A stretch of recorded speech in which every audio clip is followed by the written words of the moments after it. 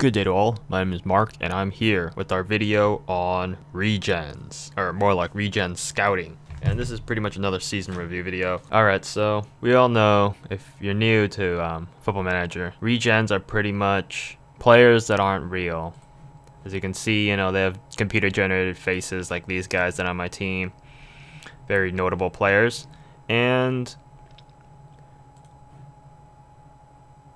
when you're pretty much going through the gears of everything, and eventually you'll need new players. Like, guys will get old. It's only natural that you find players that are brand new, fresh, young.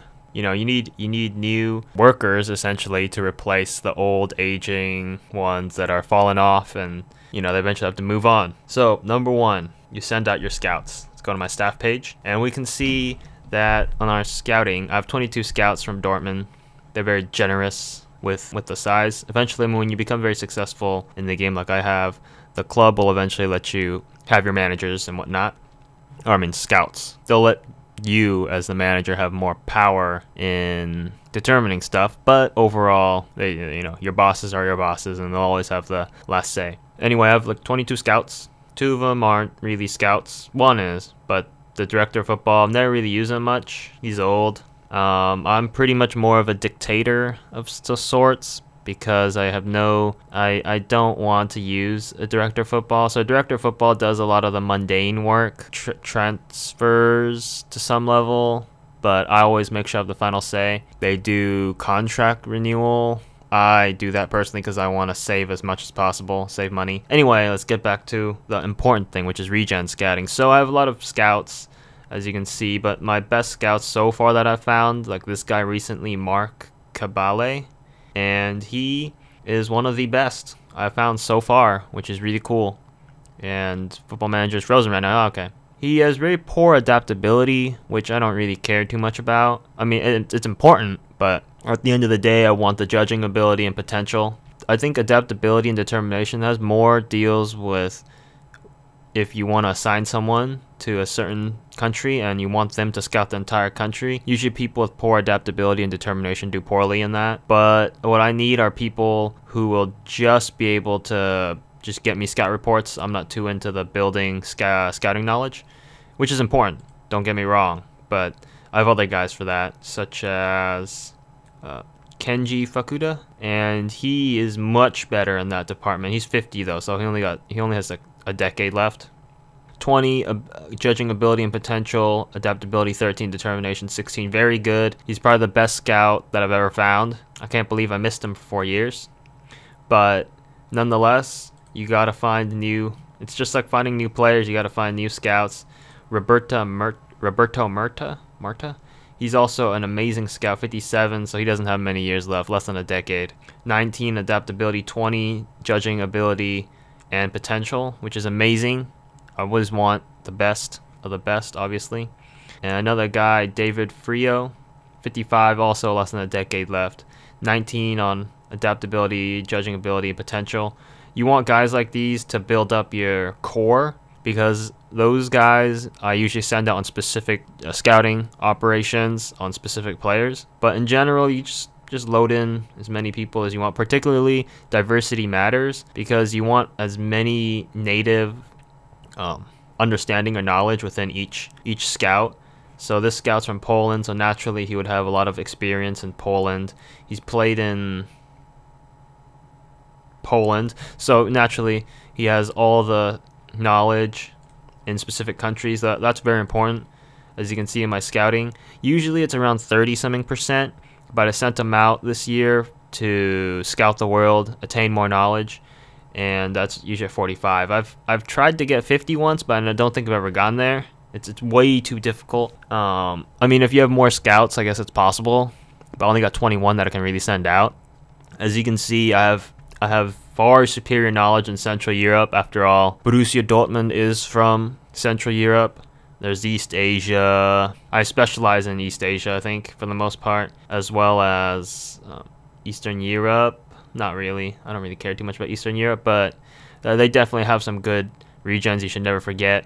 I particularly specialize in obviously, since I'm from the United States, we have so many countries that go through here: Austria, Gabon, Ecuador, Brazil, Argentina, People's Republic of China, Italy, Serbia, Japan, Ukraine, Turkey, Jamaica, Spain, Scotland, Bosnia, Herzegovina, Romania, Portugal, Czech Republic, Denmark, England, Poland, Finland, France, Germany, obviously Germany, Netherlands, and then I have a whole bunch of other ones, a whole host of other ones I've sent my scouts out for. They're pretty poor for most of them. I mean, I try to find the more out of the blue countries to scout from, because you never know. Like Hong Kong, I just know because I worked for the national team for a bit, and they have no one there. It's just give you a heads up. The chances are of you ever finding someone who's remotely good enough to even be a first teamer is probably not possible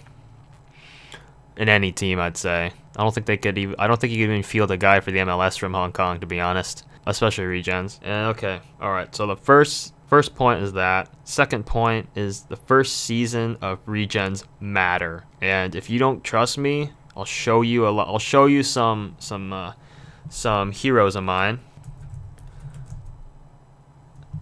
Cosmin Oroian. I don't know how to pronounce his name. He's Romanian. I don't know if he came out in 2016. Okay, so he came out the season. Actually, yeah, he did. He was the first, because this is 2015-16 season that FM16 starts, and 16-17 is the first season. And look at this guy. I saw him in 2020, so it was 4 seasons, almost 4 seasons in. 1, 2, 3, 4. Yeah, so 4 seasons in. I didn't even know. You know, I just saw a guy. Oh wow. I believe I was scouting the national team. Maybe. I don't think he was. No, I just ran into him, I guess, just scouting random places. And you know, Romania is not random. I didn't even load in their country, the leagues per se. I'm pretty sure I didn't. I think I probably loaded in the national team and that sort, but I never loaded in their league. And I called him for a trial. You know, he did well, and then I signed him up for free, and he performed well. And I'm not gonna lie, he was a solid player. I love developing young players into, who knows, you know, when I picked up this dude, I had no clue, you know, was he going to become the greatest player that I've ever seen? You know, no one knows. But I eventually developed him well enough to where I had to let him go. He wasn't a specialist per se. I mean, he eventually specialized into a right back, which I also played him as right back. I played him as center midfield, defensive midfield as well, just because I had to fill in some guys because I just couldn't find any people in the beginning. And yeah, Romanian fellow, 64 caps for his nation, great physical stats, great mental stats. His technical stats, in my opinion, lets him down from becoming, you know, top tier player. Maybe not world class, but you know, right below that. He could, like, it's because he started, I think, in the midfield before I transitioned him to right back, because his stats are very good for right back. His defensive, he's strong and fast, good mentals, but in the end, he's just not good enough to be a specialist there. His crossing's 9. It's pretty much failure right there. But you know, he's done well in Manchester City. He's a starter. He's been a starter for what, 6 years there? 5 years. 5 years there. And yeah, he gets decent, you know, average ratings, and that's what you want from a player. There are also other players that play in the English Premier League that I could show you. I think Chelsea got a couple of those guys that you wouldn't expect. Kubik. Okay. So never mind. I think the 15-16 regens were the first, technically, but that's when the game started, so it's kind of iffy. But you could say Oroian was second, technically speaking. And this guy is one of the first that I saw. I think I saw him when Chelsea picked him up. I didn't know the Czech Republic had such great regens. Please note that Football Manager 2016 has definitely improved their regens, so I'm pretty sure if this carries over to the game that's being played now, the regens must be pretty good, I'd imagine. The first season seems to have the biggest impact of all the seasons, in my opinion. It's just because you need the fresh players so quickly, especially if you're rebuilding a team, or if your team is full of traders that leave you. That happens a lot. They picked him up for what, 96K? He's been a regular starter for 4, 5, 6, 10 seasons, I think, almost. and he's amazing mentally, physically very strong, but he's pretty poor. Not poor, but he's a solid technically speaking. You know, he's a commanding center back, as they say. Shoots with power. That's pretty cool. Pretty average regular moves. Career stats, 298 games for Chelsea. He's about to reach the 300. Well, there's another guy I think they picked up. Or was it just him? I forgot. I think that's just him. Oh, maybe this guy. Peter Sindelar. Oh, wow, yeah. He also came out from the same regen year as Kubik, right? Was his name Kubik? Yeah, Kubik. And Sindelar, he's a world-class striker. Look at those physical stats. Monster physical stats. Just jumping reach is crap. Mentally, great. He technically the best striker you could find, I'd imagine. But he just doesn't perform as well for some reason. Is it because of his mental stats? No. I think it's just because Chelsea uses him poorly. If I had this guy, he'd be smashing in, what, 20 goals every season. But yeah, Chelsea found him for 2.9 million. Then they let him loose to Bayern. And then Chelsea picked him up again for an extra 30 mil on top of what they got from Bayern. And he's been an amazing striker. I could probably do better, but not going to complain. And yeah, that's pretty much important. The main points is to get the best scouts you can possibly get. First season, go crazy, go all out, scout every country, anything you can find. And if you don't know how to do that, you just go to the World tab. Go to World tab again. Go to transfers and then go to youth intake, and you can just roll back the months and you'll have all the regens that the game produces. All you have to do is just select them. Shift key is very easy now. I didn't know about this before. I wasted hours. But yeah, you can just hit shift. Yeah, you click this, hit shift on the next one, selects them all. Last year's game, you could just click it and then hold and then move down, but for some reason they killed that off this year, so yeah, that's very generous of them, eh? Being sarcastic.